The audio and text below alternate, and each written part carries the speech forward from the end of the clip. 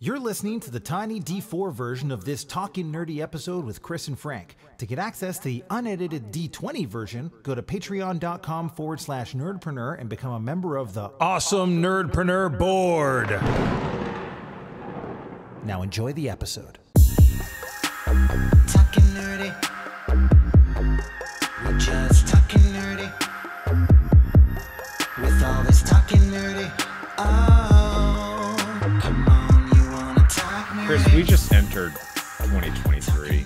It's the first full week of January, and I don't know about you. Do you do resolutions?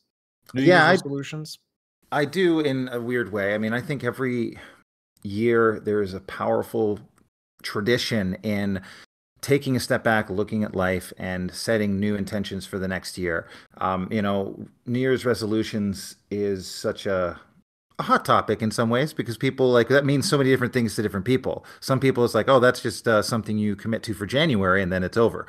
And then there's things that there's people who really do take like a whole week or a whole weekend or a day even out of their holidays and focus just on setting goals. Like John Maxwell, I believe he takes a full day or 2 days or something like that and looks over the year, does a full reflection on what happened, what he achieved, what it was that was working, and then really spends time vision building what he wants to create in the next year.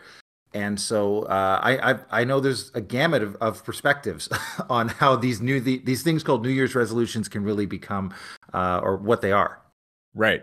Yeah, I have taken some time in the past. I've taken some time to put it down and write down kind of like you said, a vision board, but this year not so much. I've decided that I'm kind of taking a step back from some of the resolutions.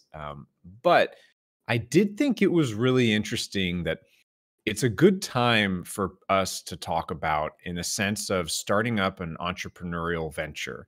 It's a really good time for us, you and I, to talk about how we and others can commit to what they set their sights on, because the classic trope is that when people set their sights on a New Year's resolution, they only stick to it for a month at most. And like the other, like there's only 10% of the people that actually stick with it through the entire year. But that's just life. That's just like life is pyramidal that way, right? Yeah. I mean, there just are fewer, like whenever you set out to do anything, there tends to be a very, very narrow margin of people at the very top who actually achieve at that level or do anything to that level. And there are tactics and there are tricks and things that actually get the people to do that. But I do think that to expect differently or to say that, oh, it doesn't work because the vast majority of people it doesn't work for is not a smart way to live. I think you want to live the way of the people who maybe are doing a lot in a year or setting their intentions and all this other stuff that we're going to talk about. Yeah, and mindset, what you just touched on, I think is super important. And I think we'll go into more detail of what that mindset can look like. Yeah. At least as far as the things that I wanted to bring up.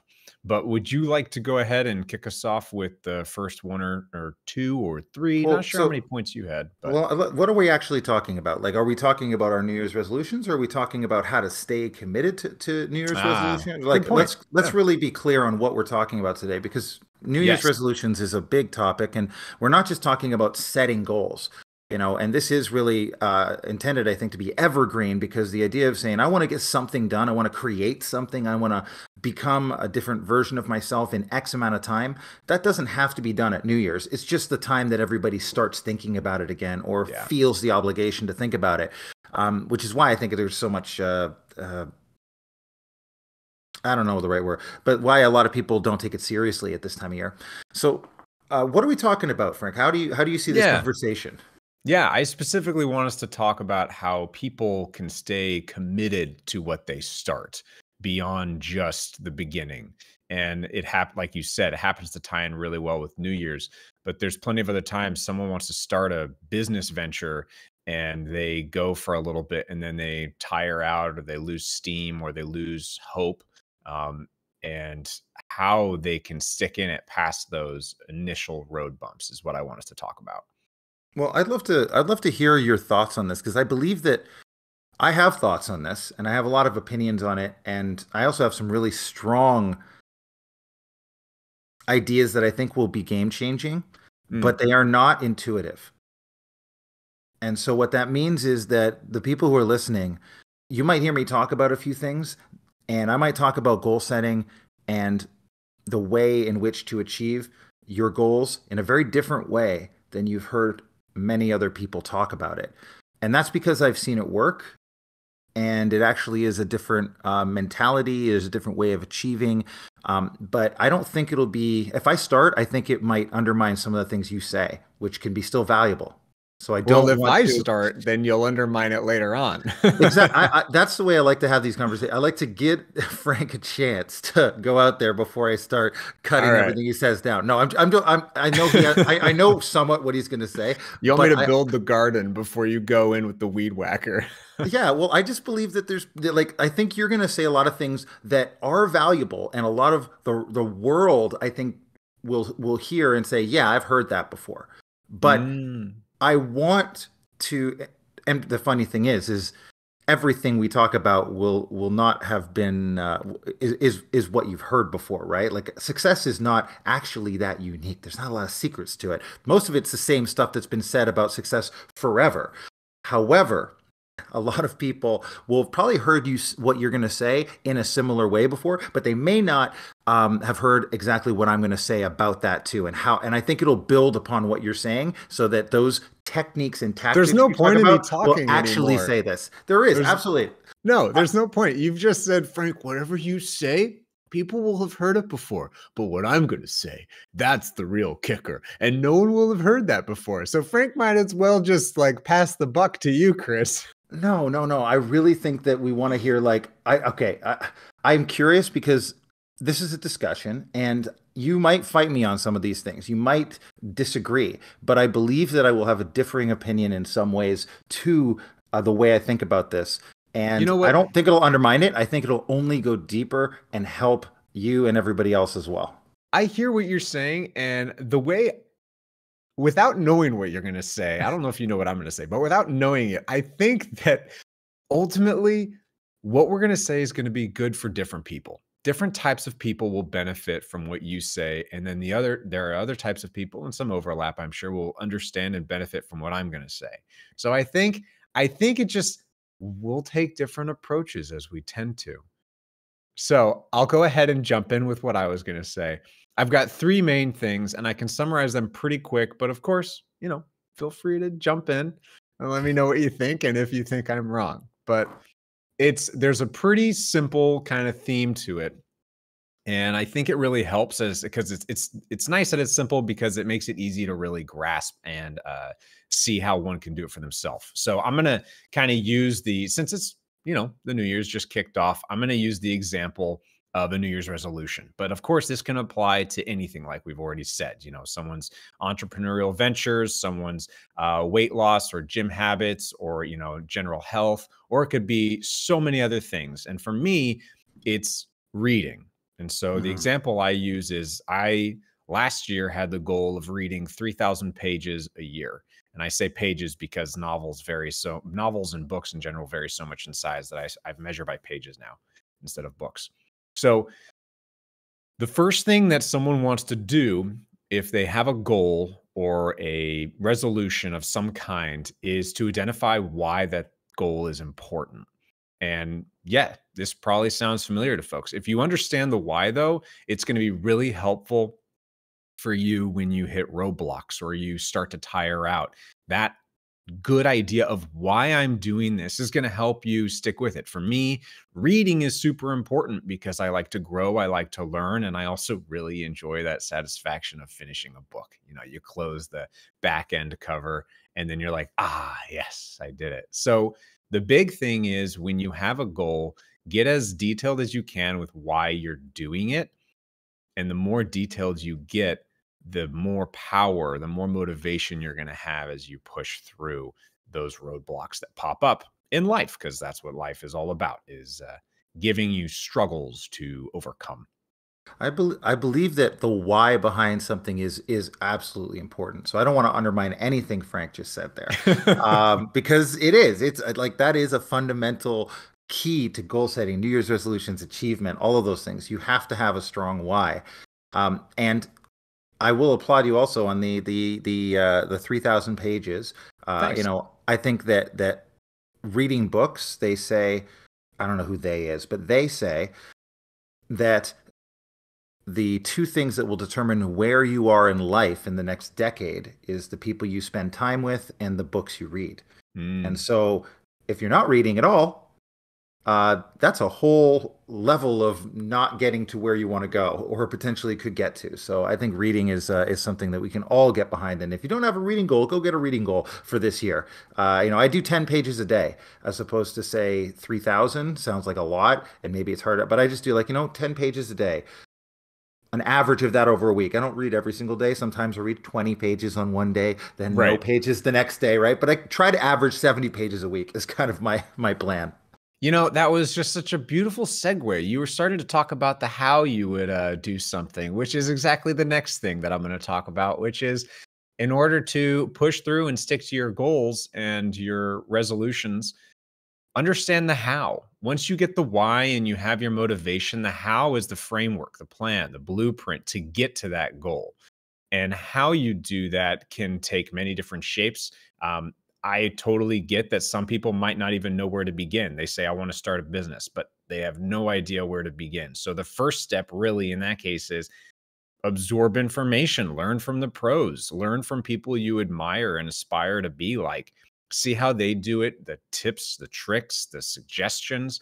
That is the best place to start if you don't know where to start. And I personally, for example, my day job, I had to learn how to start product video business from the ground up. And fortunately, there are a lot of people on YouTube who talk about a variety of things. So going to people who are already doing it and putting out content around it is a great place to start. Now, for my example, 3,000 pages, I broke it down to 3,000 divided by 356, or no, 365, numerically dyslexic, and 365 days. And that's roughly 58 pages a week. So if I can hit my goal of 58 pages a week, then I'm on track. And of course, like you said, it's going to vary. It's going to vary. Some days and some weeks, I won't read that much.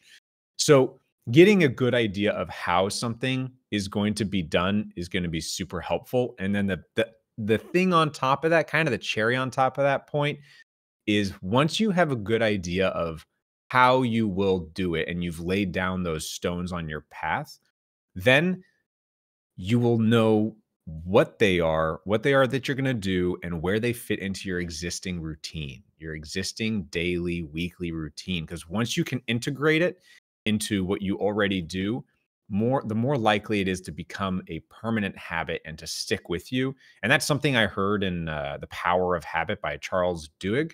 I don't think I'm saying his name quite right, but Charles Duhigg, The Power of Habit, he talks about how it'll be easier to fit already existing routines, fit steps into your already existing routines, because you can see where it'll work and where it'll fit. Hmm.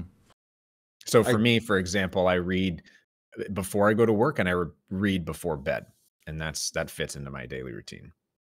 And do you find that like, because I think there are many people out there that have probably set those intentions before around like, well, I'm going to read a book this year or this month, and they say I'm going to do it in the morning and every night, and then the morning they wake up late by accident, and then that just Right. doesn't work out, or like, oh crap, I have to be at work early and I'm tired, or like, oh, I finished this book, so this book now I have to buy another book and I haven't had time to go buy another, like there's always things that pop up, right? Or Yes. it's right before bed, and then like, oh man, I don't want to read while I'm drunk, right? Like people have been drinking, or like, oh, I don't want to read while I'm got somebody in bed with me, right? Or they're going to Sure. bed, so I can't turn on the light right now. So but there's it's funny because just these little things that become, like I say, mosquitoes on your goals that just suck the blood out of them and Mm. stop them from actually getting done. And these little tiny mosquitoes come around all the time when you have these habits that you try to put into your day, right?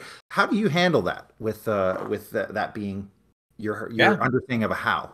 That's a great point and ties back to the first point, which is the why. If you understand what your why is and it's detailed, your motivation is clear, then you can push through those. You'll see those as small roadblocks and you'll push through them. But for me, a journey, a struggle for myself has been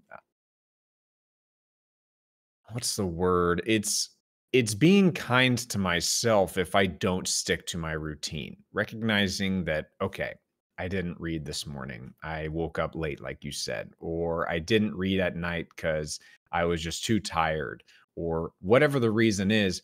Sometimes I'm not going to make a perfect day out of my perfect routine. It's not going to happen. So I have to be okay, forgive myself, move on. Next day's a new day, and understand that that is not enough of a reason for me to give up just because I missed it a day, a 2, 3 days in a row. I'm going to get back on the bandwagon. I'm going to push through. And there's other days that I can catch up with my example goal of reading. So yeah. I think that and this might be moving a little bit into my side of things too around this, because this is like the why tends to be, I think, fairly easy for a lot of people. Like, I want to make more money. Why? So I can buy more things and have more Yeah. freedom, or so I don't have this stress anymore, right? Or I want to read a book. Why? So I'm smarter and I'm more achieved and I feel better about myself. Although, like, the why is kind of easy a lot of times for people, and I think a lot of people get to that first point, but the how.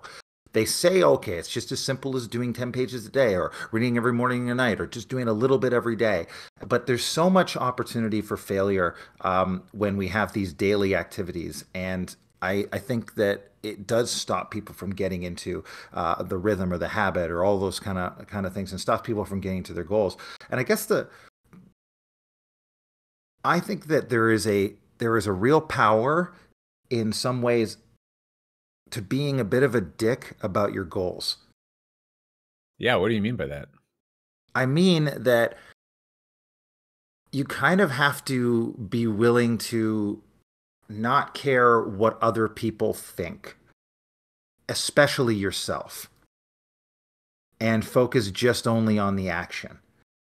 So if reading 10 pages a day is your, say, commitment, right? Then you have to do it, right?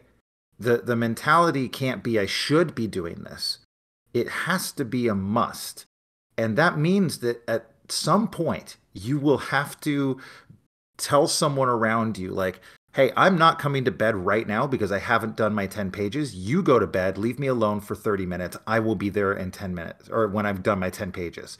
And you kind of have to be a dick about it, and that comes before that other person, for example. But it also means, like, for yourself, when you're like, oh, I'm kind of tired, or I'm hungover, or if I don't know why I keep using drunk and hungover, but I feel like that's very real. Like, I feel like a lot of times we make decisions at night that really affect us in the morning. And to me, doing things in the morning, you kind of have to be a bit of a dick to yourself at that time, to be like, you did this to yourself. You have to get up and go running. You have to go out and do this. And when you move past that point of discomfort, because you're willing to be a bit of a dick about your goals, that thing matters than everything else. Like, I'm going to say no to my job because I need to read 10 pages. Do you know what I'm saying? Like, I'm going to say no to this other, like, am I willing to give up 30 minutes with my friends because I haven't done my 10 pages, and I know if I don't do it now, I'm out before midnight. Like, it really is that level of conversation with yourself. And the fear around a lot of those conversations is, well, my friends might not like me as much because I'm not there right on time. Or, well, my boss or my work might fall apart because I don't do this thing right at this time. And these are the conversations you have with yourself. And I think if you really, really want to be committed to a goal, 99%, when I define the word commitment, 99% does not work. Do you understand? Like you need to hit that 100.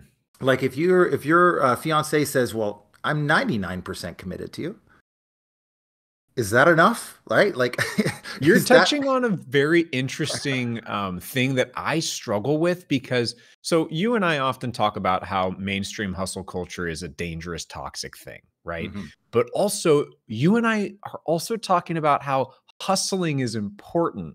And it's this fine line that we haven't really dove into that I really want to briefly just say, like, you are talking about the very, like, it's kind of a hardcore hustle and it's borderline hustle culture. And Mhm. I don't know how you would differentiate it from the, the mainstream, but you're talking about this, like, sacrifice whatever needs to be done to meet your goal. That 100% commitment. Anything less than that is failure. Like, that's what you're saying. And I get that. And I used to believe that in my core, but I was so hard on myself that I had to, through therapy, realize that I needed to give myself some forgiveness and some flexibility. Even though I was still holding myself accountable, I had to accept that, okay, today, if I pushed myself, I would not be mentally well today or the next day. So I have to be okay with letting it slide today. Now, that is definitely, I know, going to hold me back from succeeding from as much as someone that follows your mentality, like you were saying.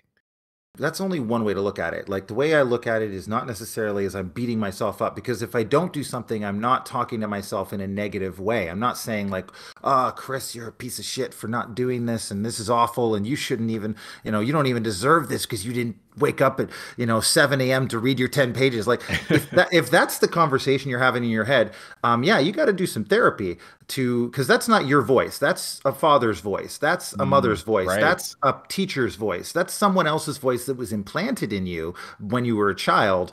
You, as in the general you, maybe not Frank, but just like the general you that I'm talking about. If you have those voices, you need to do some sort of work to take a look at the child within you, give them a hug, and say, "Hey, it's okay. You're not worthless for not achieving your goals," because that's true. Like you are not worthless if you don't achieve your goals or you don't set yourself down. But you are out of integrity, and this is where I think my difference for a lot of what we're going to talk about today, or what we're talking about, is in how you view yourself makes the biggest difference in who you become. So if you want to achieve something different this year in 2023, I actually don't think you should set goals based on like, oh, I want to do this, like make more money or $100,000 more than I made last year. I don't want to, I'm going to lose, 45 pounds. Great. You can have specific goals like that, but I don't think that's actually going to make much of a difference. The only time people tend to actually change their behaviors tends to be when they stop seeing themselves as the person who used to do that thing and they change their perception of who they are now to be the person who's doing the new thing. So your identity needs to align in your goal setting. So for me, the first most powerful way to start achieving your goals and stay committed to them is become a person of integrity and start seeing yourself as a person of integrity. So, okay, hold on. I love it. And okay, so you use the Can we word define integrity, maybe?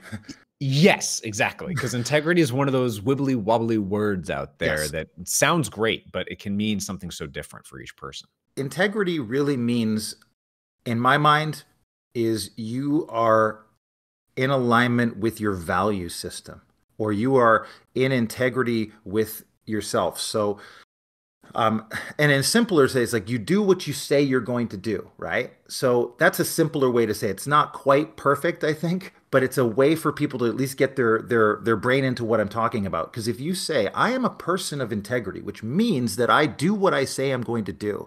If I say I'm going to be somewhere at this time, I will do everything in my power to get to that place at that time. And if I am late, I am out of integrity, but then I must communicate to those people to get back into integrity that I'm going to be late. So Yeah. it's not that, oh my gosh, things happen, traffic, I got in a car accident, I'm a piece of shit because I'm not in integrity. That's not what it is. It's integrity is a function of communication and remaining in integrity with the people and yourself. So if you say something to yourself and you don't actually do it, you do a lot of damage to your own perceived integrity within, which hurts your ability in the future to continue being in integrity with any of your goals. And I think a lot of people get into this very specific habit of setting a goal, not really being that committed to it, or they start off really excited, but when it gets hard or there's challenges or these mosquitoes come in and stop you, then they start saying, well, now I'm out of integrity. And they start saying to themselves, or they start being that person who's out of integrity, and they get into a sliding habit of being that person who's out of integrity and comfortable with it. And the first step is to actually eliminate that and identify yourself, bring your identity into alignment around saying, I am a person of integrity at all times. And if you do that, you can actually start to achieve anything. Anything that you identify yourself with. Yeah, that point of identifying yourself is really nice. I've heard that somewhere else as well, and it really kind of broke my mind in a good way about, okay, if I identify myself as someone, for example, my day job, I felt like an imposter for a while, my day job making product videos. And then once I started to say, you know, this is my job, and I would tell people I make product videos, I make product videos, product videos. And after a while, I realized I actually do this, and I actually do it pretty well. People like what I make. Wow, okay, this is me. I do this. And yeah, it definitely was a great way to stick to that change. Yeah, and grounding this in examples too is, and for myself, I, would struggle with regular working out. I would do things that were fun and active, so I was never like really out of shape or fat or anything, but I was never really fit for a while. And then what happened was the shift in mentality to, I am a healthy, fit person versus, I'm someone who's trying to go to the gym 4 times a week, right? So it's a very different thing when you say, I am a healthy and fit person. This gives you many times the strength, because we know this in sales, right? We know this, that what we say, we want to align to, right? If we say, I am a person who considers themselves healthy and fit, which means I eat healthy food and I work out and I'm active and health is an important part of my existence, well, then I am way more susceptible to buy health food and gym memberships because of that, right? And so when you're in the sales situation, they will ask you questions like that along the way so that they can then align your credit card to your identity, and they will get your money from you. But but most people are not in integrity there. They're just saying that because they believe that that's the right thing to say, and then they wind up buying the products. But when you really make the effort to say, like, I am surrendering to the fact that as a healthy person, I do these things, and it's not just because I'm doing it for a month or a week or this year. It's because this is who I am forever. Then going to the gym 4 times a week is a lot easier because it's not something that you're trying to just sort of work with discipline and willpower. It's really becoming part of who you are. And and I think that aligning your value system in a way to give you the ability to make more powerful decisions is actually a big key to sticking to your goals. Thank you for listening to this D4 version of the Talking Nerdy episode. For a full D20 version of this episode, go to patreon.com/nerdpreneur and become a member of the Awesome Nerdpreneur Board. Board members get access to full versions of every Nerdpreneur interview and Talking Nerdy episode, and we love them. If you like what you heard in this episode and you know someone who might benefit from the information, send it over to them. The only way we grow is through awesome people like you telling their friends. Thanks again for listening, and as always, keep it nerdy.